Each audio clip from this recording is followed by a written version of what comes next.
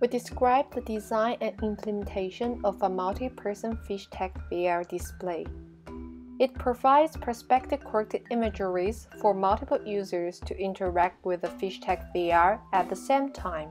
The system supports head-tracked stereoscopic view for a single user with perspective-corrected imagery. To render views for multiple users at the same time, we use active shutter glasses to synchronize the 3D content that filters out other views, so that each user only sees its own view. More people can be co-located in the same 3D world using a tracked mobile screen to visualize the content. To them, it looks like a window looking into the same virtual world. To create the display, we use multiple mini projectors back projecting through a projection hole at the bottom of the display.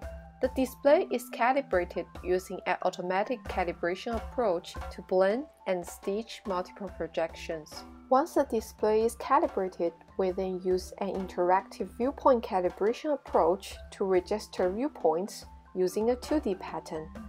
Our pattern-based procedure registers each distinct viewpoint with customized parameters such as eye separation for each user.